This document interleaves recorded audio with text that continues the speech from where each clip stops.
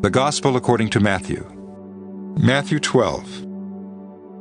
At that time Jesus went through the grain fields on the Sabbath, and his disciples were hungry and began to pluck heads of grain and to eat.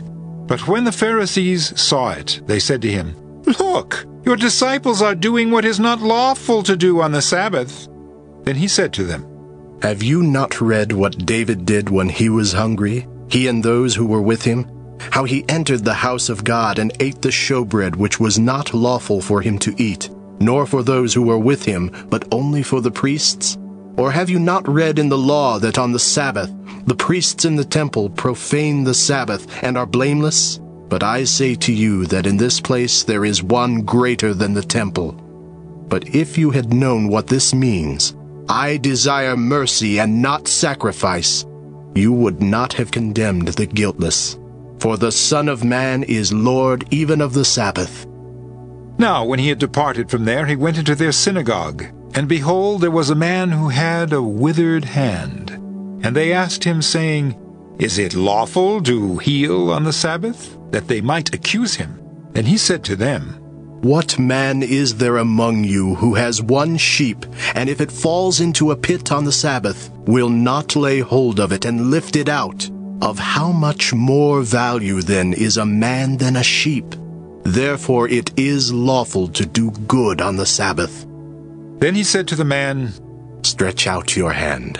And he stretched it out, and it was restored as whole as the other.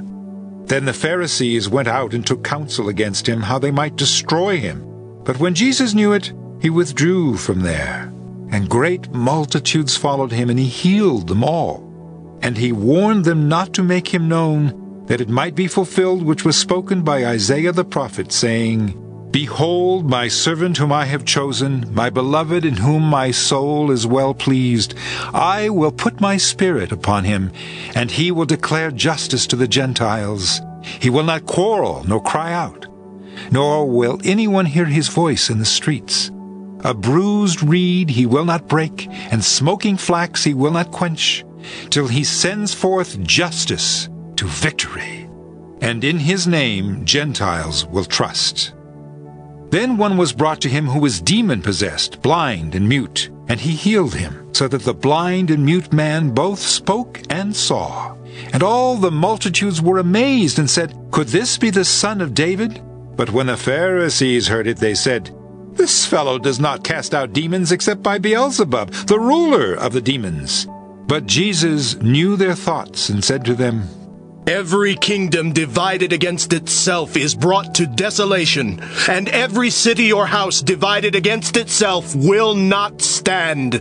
And if Satan casts out Satan, he is divided against himself. How then will his kingdom stand? And if I cast out demons by Beelzebub, by whom do your sons cast them out?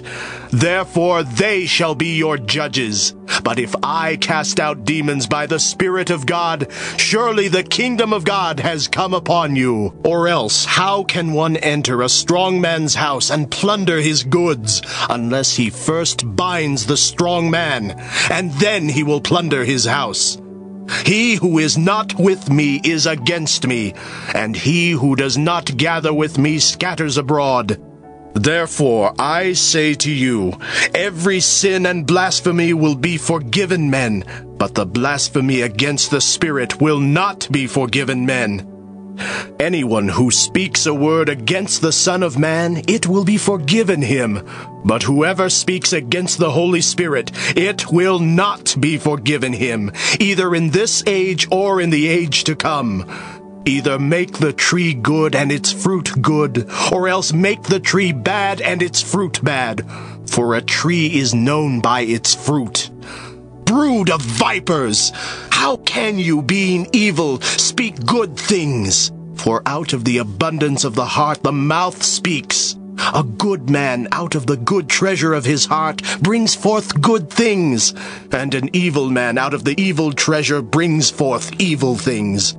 But I say to you that for every idle word men may speak, they will give account of it in the day of judgment. For by your words you will be justified, and by your words you will be condemned. Then some of the scribes and Pharisees answered, saying, Teacher, we want to see a sign from you.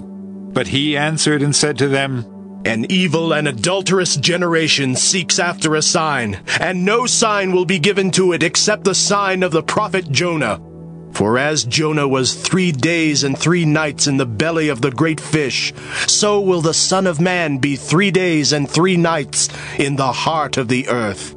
The men of Nineveh will rise in the judgment with this generation and condemn it, because they repented at the preaching of Jonah, and indeed a greater than Jonah is here.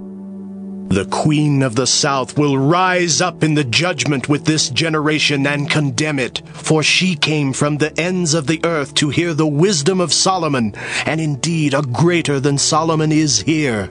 When an unclean spirit goes out of a man, he goes through dry places, seeking rest, and finds none. Then he says, I will return to my house from which I came.